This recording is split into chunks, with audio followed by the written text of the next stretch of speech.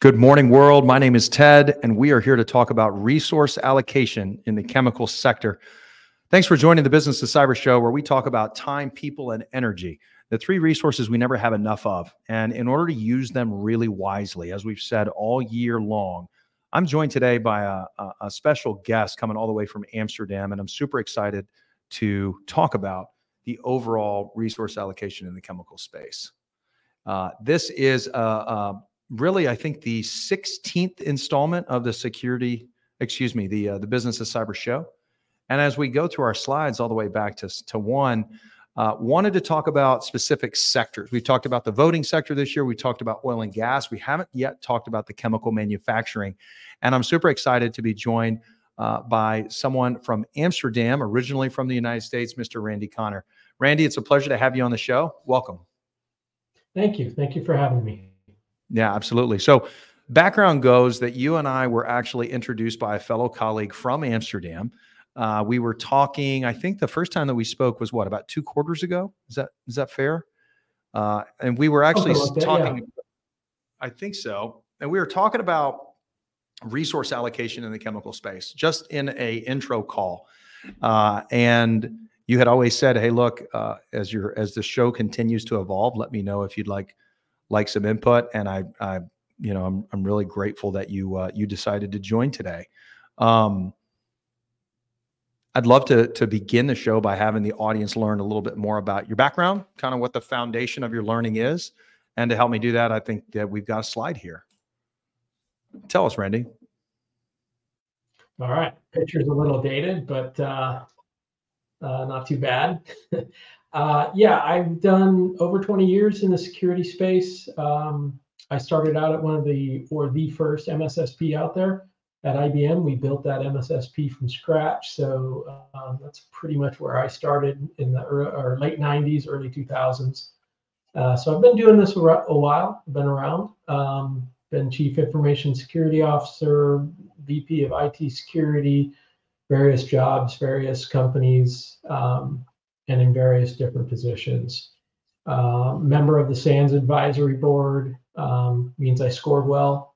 Gartner CISO governing body member, various other groups as well. So I like to give back as much as I take.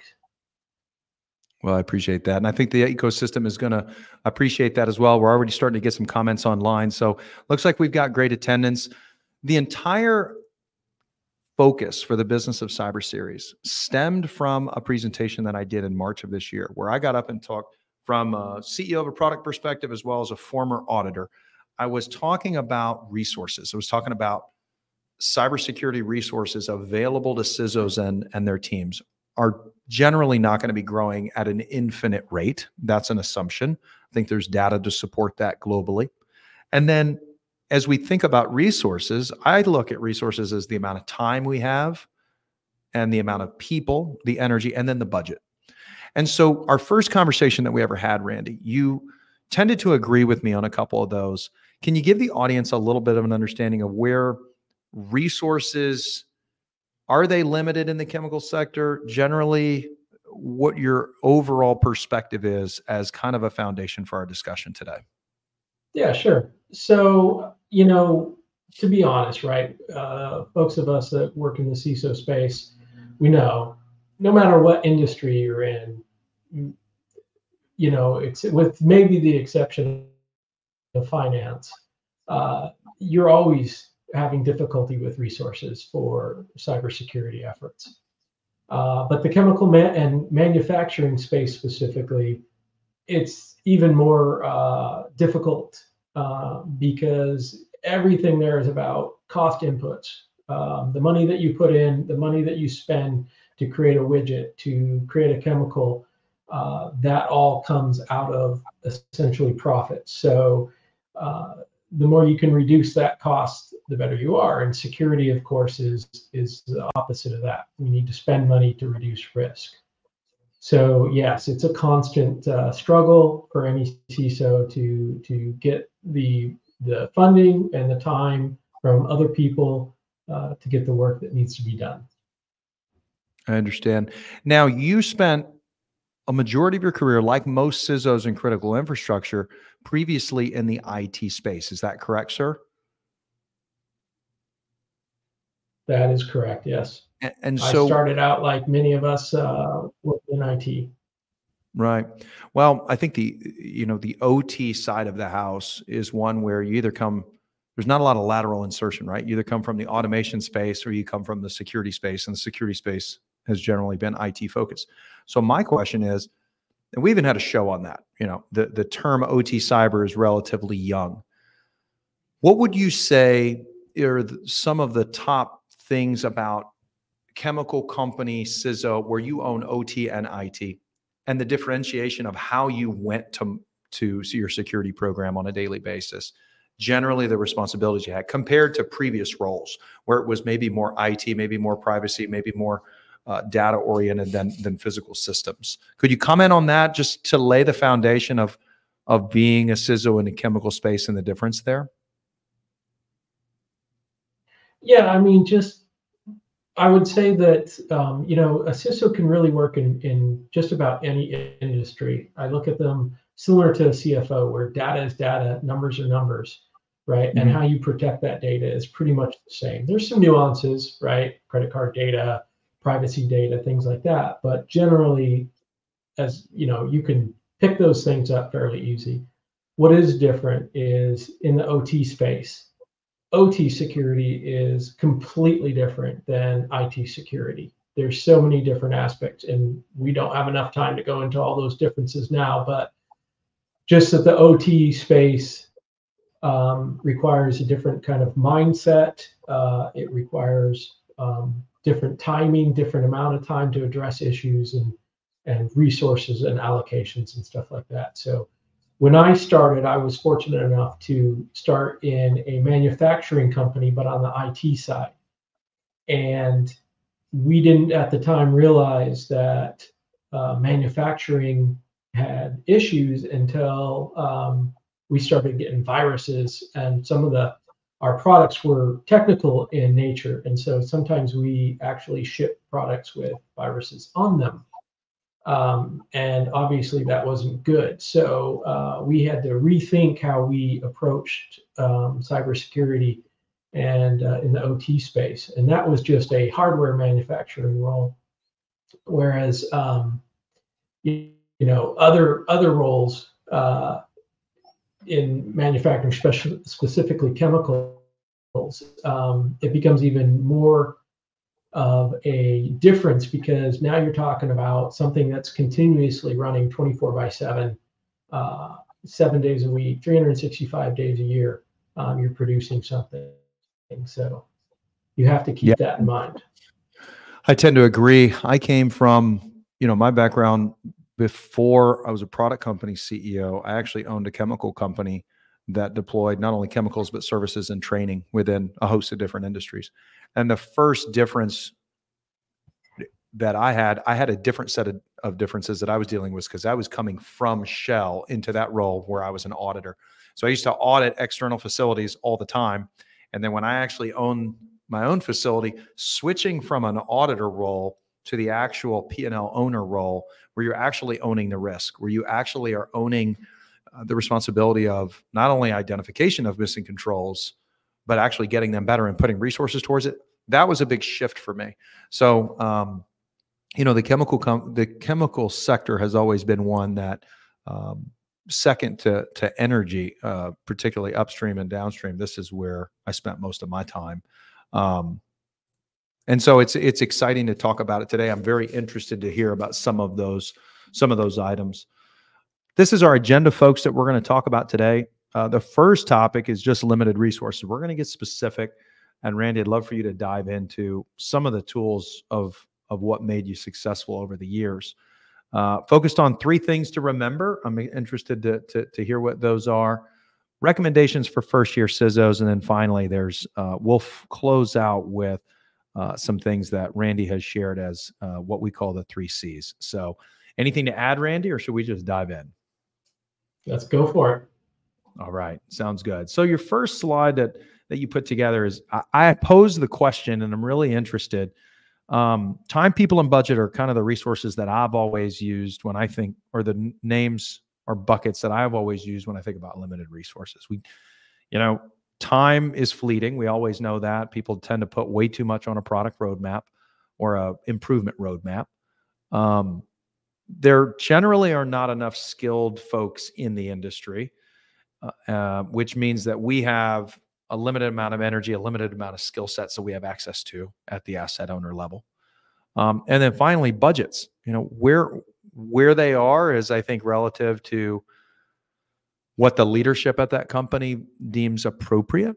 Generally, I think that budgets have increased, especially for OT in the past couple of years.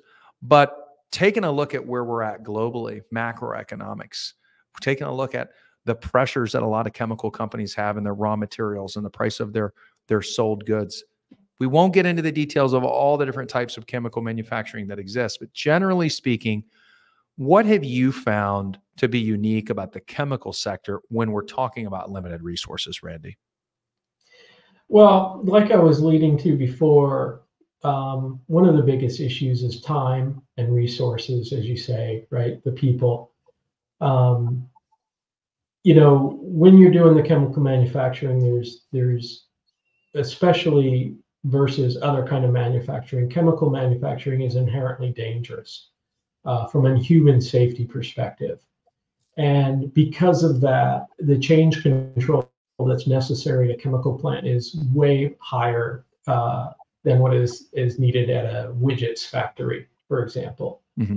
Right. So safety is a number one concern in a chemical company. And so you have to make allowances for the time that it takes to verify things, to implement something. If you want to implement a fix for a vulnerability, it has to be tested. If that vulnerability causes any sort of disruption in the process, you can have a chemical release, right? And you're not talking about just danger to your employees. You're talking about danger to the immediate public, and depending on the chemicals, even a greater population. So, so thinking about that, it's really building in the time that's necessary, but also having the resources, because when it comes to OT, they're not going to let you come in as an IT professional and mess with their systems. That just doesn't happen. So you need to call up on those resources at the sites to actually implement changes. And in order to do that, well, you got to be on a good relationship with them, or they're not going to let you in. I just was going to comment on that. This idea to patch at all costs was previously shared on the show as kind of the IT methodology. But when you bring OT into the game, it becomes process safety at all costs. And the differentiation there is the amount of time to implement either your vulnerability patching or any sort of change in your infrastructure. Do you agree with that mentality, Randy? I do, to an extent. I think we can change it a little bit and say it's all risk-based, right? So when you get down to the fundamental aspect of security, it's about risk.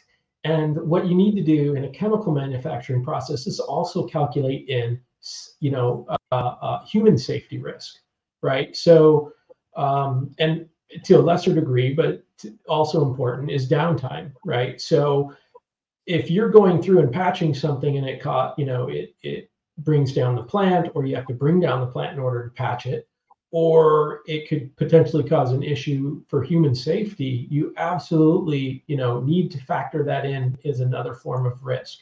And so all of your calculation as to which vulnerabilities you address, or which security issues you address, need to also factor in those other forms of risk. Right, right. It's a great point. And I love where you're going, because what I keep thinking about is most people don't understand that when you have chemicals, not all chemicals are built equally at one facility, right? Now, not getting into the depth of the asset owners that you've been a leader at, what I think most people misunderstand is that not every chemical facility produces a product that has the same business outcomes or business impacts, right? So you may have 4 or 5 facilities, all in different regions. And yes, they may have a chemical site, maybe they're a storage site. Those chemicals are required at another one of your facilities as raw goods. And so when you actually think about the profit and loss, or even the human safety element at one facility versus another, I've found in my experience that it's not, the sum of 10 does not equal what you may think it is. You may need to focus, because of the safety implications or the profitability implications, at 2 of your sites, more security resources than the other 8 put together. Do you concur, based on your experience, that different sites need different levels of security? Absolutely, 100%, Ted. Absolutely agree with that. Yeah. You really should have a matrix of priority for your plants on what you want to roll out to based on a number of factors, including profitability at the site, how long the site can be down without losing money, but safety as well. Some products out there are more dangerous than others. And it's interesting, but some sites even may not be as valuable a site, or maybe more energy intensive. Some products require a lot more energy to do. And when energy prices spike, then production goes down possibly, right? And if that happens, actually, that's a good time to take advantage, right? Because if you're not producing as much, you have possibly some time that the folks on site can work on security. So you're connecting resource allocation, primarily time, and matching it to your overall operational timeline is what you're really stating. You're taking a look at all the macroeconomic factors. You're tied in with your maintenance team. You're tied in with the ops folks. You're tied in with all the P&L owners, and a good relationship with the security and risk management leaders to those departments. You're actually saying enables you to achieve more in your security life cycle, because you're able to implement changes or patches when a facility is doing some planned downtime. Yes? That's correct. Yes. Now, there's a caveat to that, which is during downtime can actually be a very busy time for the plant, because all the people can be working. So what's important is to work with those site personnel, those site managers directly, to schedule that, right? You never want to do something, you schedule something on your own. You work directly with them and say, look, we've got this. It's going to take probably X amount of time to implement. When can we do this? You can do it next year. Okay. But Randy, not everybody thinks like that. And I'm not going to knock on anybody without specifically OT or automation experience, but there are some belief systems that security doesn't have to be, I'm not diminishing security, but not everybody views it as one component. You've got a safety officer, you've got an automation officer working with tons of different, technical tools in your stack and equipment that all has a life cycle. You've got physical security, and every one of them, in my view, is a little bit of a spoke on a wheel. And what I'm hearing you say is a good cyber or security leader is going to integrate with those teams flawlessly, which is definitely going to take time, versus an alternate view that I've seen and I see happen all the time is that the security leader doesn't tie in like a spoke on a wheel, recognizing, you can't just stop operations. What's the implication of not having that teamwork, not having that trusted relationship across operations, automation, and some of your P&L owners? It's pretty straightforward. You're just not going to get anything done. You just won't. People won't trust you. They won't work with you. They won't let you in their site. They won't do the things that they will do stall tactics if they want to be, under the radar kind of pushback, if you will. They will do all kinds of things. And I've seen the flip side of that is when you do work together. I've worked on projects where we actually had sites coming to us asking to deploy to them next. That's when you have a good relationship. That's when you have the right level of relationship. Sites coming to you and asking you to come to them next. That's what I think we all strive for. And I think I put up a question so the audience can start to look at it. I think you've answered about 80% of it, Randy. But while the audience is reading that, I'll make one point. I think that what you said is spot on. I think that the entire conversation about limited resources blends extremely well with operational timeline, is that we can't just stop operations to fix something. So if you don't establish the foundation of trust, if you don't and trust is then rooted upon your understanding of how ops actually work in an OT environment, then you're never going to be able to get anything fixed. So I appreciate your perspective. To finalize this point, I wanted to bring up a comment. Could Randy address and rank his top 5 outcomes or risk aspects of OT security in the chemical manufacturing, for example, personal safety equipment? I think you've done that. I think the first thing you mentioned was safety. You did mention downtime. Any words to add to answer this question effectively, Randy? Yeah, well, I think maybe, and I might get this wrong, but I think maybe they're asking more on a technical level. Some top risks are obviously vulnerabilities, right? Vulnerabilities in the environment. And you see that through the full stack, however you want to look at it, whichever Purdue model or any other model that you want to use. There's what I call the gray area in between IT and OT. There's the IT part that's on site. All these different things need to be fixed, right? You need to prioritize that from a vulnerability perspective. You need to look at things like MFA. One thing that's different about manufacturing is they have a much larger remote access component to them than a typical corporate IT would. You have all the various DCS companies remote accessing into your environment, right? What does that mean? You need to make sure you have MFA there. You need to have protections there, right? You need to have network segmentation. That's a couple of the top 3 ones. Site security or folks on site with some level of cybersecurity experience. And don't forget physical security, right? Makes sense. USB drives being plugged into systems, email. Yeah. All good points. All good points. Let's move to the next phase. This is a good one.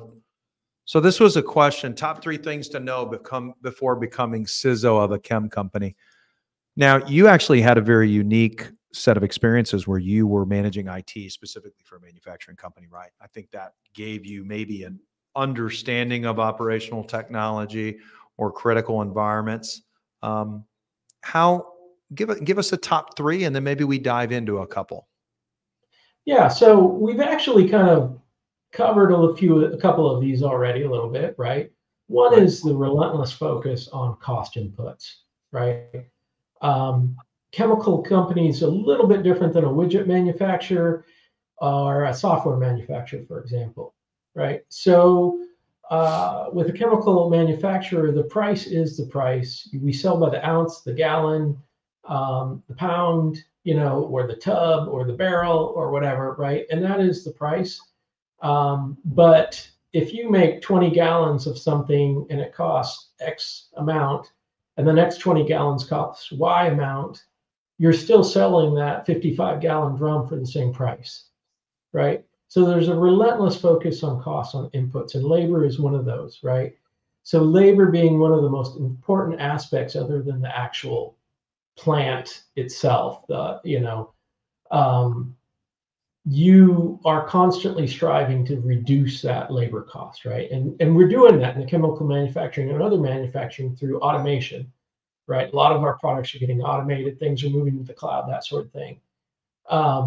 But there's just that relentless focus on cost. And security is a cost center. We cost money. Sure. We require people's resources and time. And to do that, plants are already running lean because they're trying to reduce costs as much as possible. So to be able to get someone's time at a plant, that's difficult. Again, that comes down to building those relationships. That's a good point. So just to backtrack a little bit,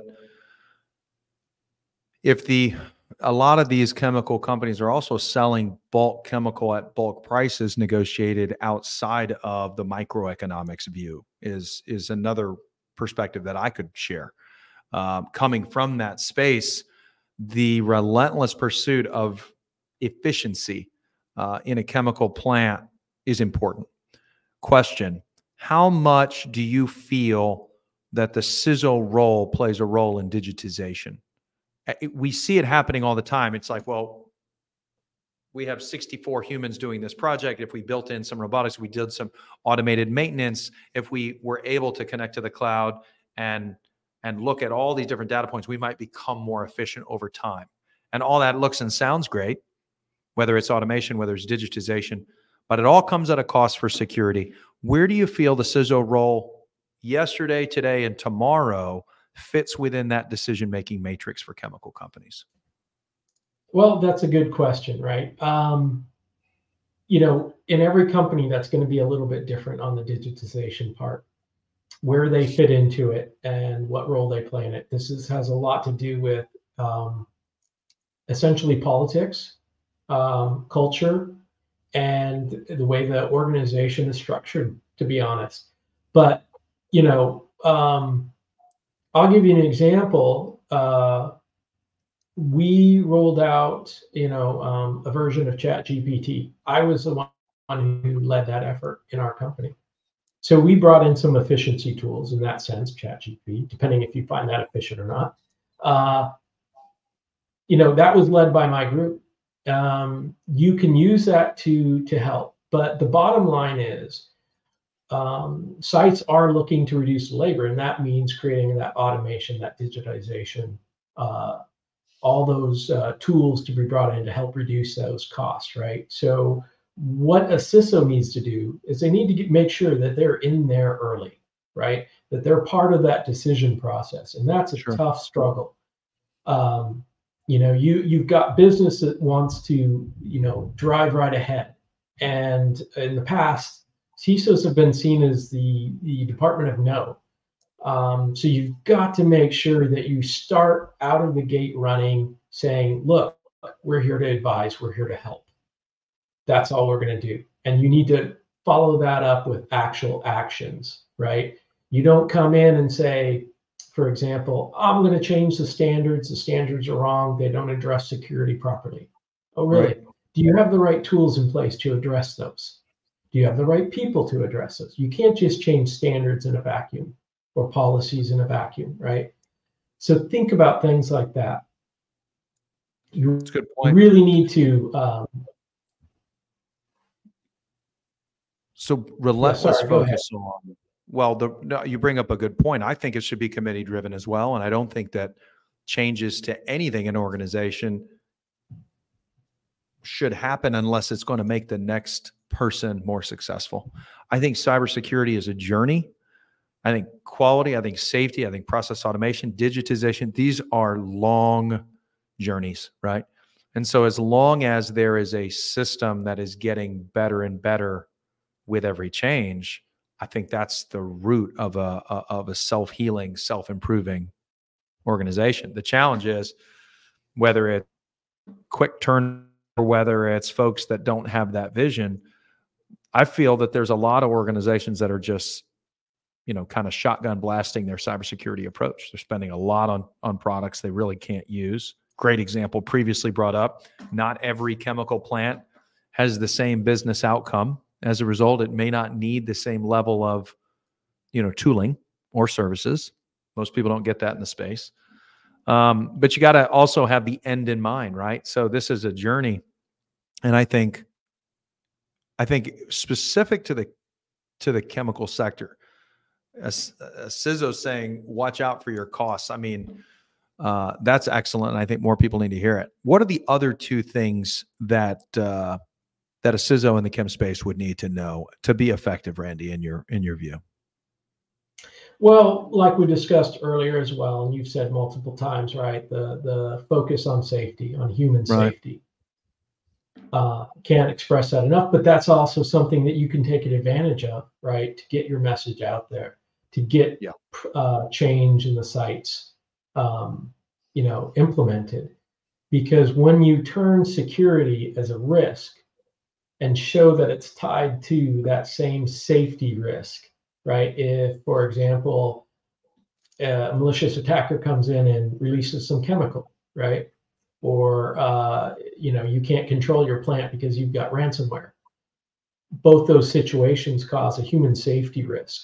And if you show that and you can tie that and communicate and tell a story about that, you can start to change the culture in these companies and change that safety, relentless focus on safety into a relentless focus on human safety and cybersecurity safety. I think we've seen. I think they're very positively correlated. I think the better your cybersecurity, the better your safety of your automation systems is. So I tend to agree. It's interesting how many connections there are to physical security, to safety, and to digitization. It ties back to cyber. What's your third one, Randy? Well, it doesn't have too much to do with security, but the chemical industry is really incestuous. We have competitors of ours that buy our product. We sell product to them. It goes all kinds of different ways. But the good news out of that is we're allowed, because of that, to have deeper relationships even with our competitors. So as a CISO, I've been able to reach out to competitor CISOs and understand how they're tackling an issue, or share my idea about how I'm tackling an issue. And so that's something that I've really seen as much stronger in the chemical industry than any other industry I've worked in for CISOs. You just have a tremendous ability to share knowledge. It's where we need to go. And in fact, if you think about it, I would say the chemical industry in that one aspect is ahead of every other industry out there, because other CISOs, they're afraid to share knowledge. They're afraid to share experiences. We don't talk about breaches, right? We don't talk about the things we're doing because, well, if a hacker finds out about that or whatever, right? So I think it's one great aspect. And if you get into chemical cybersecurity, take advantage of it. So you're saying chemical security and risk management leaders, in your experience, tend to share information with each other more than other sectors? That's correct. And you're stating that is a plus on the side of the chemical manufacturers, because the more access to data that we have, the more collective our armed defense can become. Some of my best ideas weren't mine. Yeah, I love it. I don't want to come up with all the great ideas. I just want to implement them well. That's really something. So just to recap, folks, when asked the top 3 things that a CISO should know before going into the chem space, Randy's perspective is: number 1, cost-centric mentality. Costs really matter. It's not a runaway train. You can't just buy everything. Number 2, safety focus is how you get things done. And number 3, knowledge sharing is paramount. Those are very genuine and unique. I appreciate you sharing. Yes. We're starting to have a couple more questions. Let me see. To me, the challenge with IT. Great. I'm going to move to our next slide, and let's talk about the first 100 days. I think this question of a CISO jumping into that role for the first year, I think it's different if you're coming from the space. I think it's probably going to be different if you're already part of the company. But with those kind of being assumptions that we're not going to dial into, what's your general advice for somebody that is going to be a CISO for their first year in that role? Well, I think the first thing you really need to focus on is look at the situation you're coming into, right? I would go back all the way to the interview, if that's where you're coming from, and making sure you understand where the leadership culture is, and also understand where the cybersecurity program is. Are you coming in as the first CISO ever, or are you taking over something that was already a program? You then need to look at that program, and my advice would be to do an assessment at some level, right? You want to do, it could be a very deep dive technical assessment or high level assessment, but you really want to know where the program is. You can't give good information to leadership. You can't give good information to the board of directors if you don't know where you are. And you have to know where you are before you can start moving ahead. And better to start out with the big picture, looking at everything, knowing everything that you have.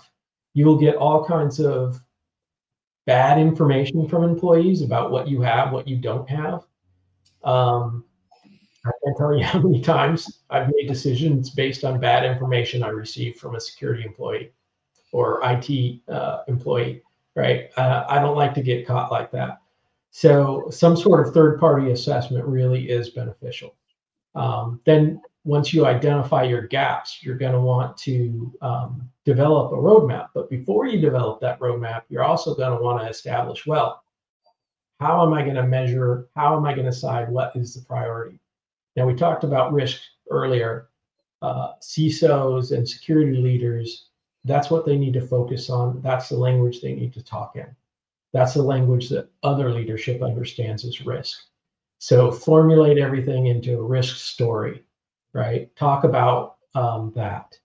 But you really want to identify what those items are that you need to address based on risk, whether it's complexity, the cost to fix it, or the overall risk reduction. You want to think about those three things, right? You want to think about how those all factor into kind of like a priority ranking. Complex projects, the way I like to describe them, right? One, projects that take a while to do or take a lot of resources to do. And I don't just mean funding, I also mean like human resources. So that means planning. Right? That's the game. I mean, how many people are trying to save a buck by buying at the end of the calendar year, but they don't ever think about the implementation window, or they buy something that creates so much data, they don't think about the work to actually make sense of the data. No, very well put. So starting with an assessment, you mentioned third party. I think there's a lot of different ways. You know, you could do technical assessments. You could figure out what you have through asset inventory. You could do gap assessments. Usually, I find chemical companies are going to have a set of data that already exists. How do you make the decision of using some of that data that may be old or stale? And we're talking about controls gap data. We're talking about asset inventory. We're talking about tooling. How do you make a decision early on the value of that data versus and trying to transition it into your overall thought model of where you're going to, what gaps you're going to close versus starting fresh and clean? How does the CISO, what are the factors that you would take into consideration if there's a bunch of existing data when you show up and whether to use it or not? Yeah, I've over time developed an ideology. I believe in start fresh. Right. Start from ground zero and build up your knowledge. Take that old information with a heavy dose of salt. Yeah. You can use it. It could potentially be valuable, but I would rather use it to back up what the assessment finds rather than that makes use it sense. to establish. Kind of use it as a supplemental rather than your primary data source. That's right.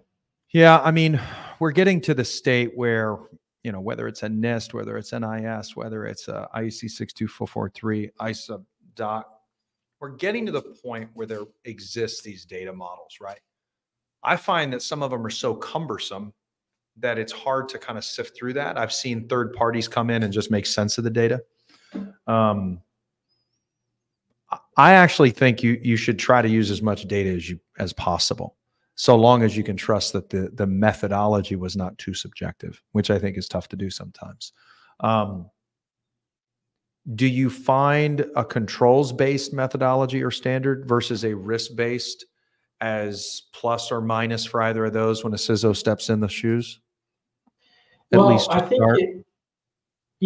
I think that's one of the first things you really should do is establish what kind of model you're going to use, what framework you're going to use, right? I happen to like NIST because NIST is risk-based rather than controls and policy-based. So, I think it sells well as well to leadership because again, it's risk-based, right? You're talking the language they talk. And the great thing about something like NIST is you pick and choose what is your priority item that you need to work on versus you need to have X, Y, and Z, A, B, C, all these things, right? They're all check marks. You need to have all these things in place. That's not security, that's having things in place, right? So I think it's better to take, NIST and look at that and look at all the controls in there and say, well, we're doing all right on this one, Right. or we don't really have this issue. For example, right? One of the companies I used to work at was a software development company, right? Another company I worked at had 450 different applications they were running internally, and they weren't a software company. Another company I worked at has no internal applications, and it's amazingly awesome because you don't have to worry about software security at that point, right? So you have to think about those. If you're implementing NIST, you don't have to put a policy in place or an SDLC system in place or anything like that. You get to choose that, and that's what the value of it is, right? You get to choose based on the company, the culture, everything there, what the priority projects that you need to work on are, and that's the value of that. Well, I appreciate your perspective.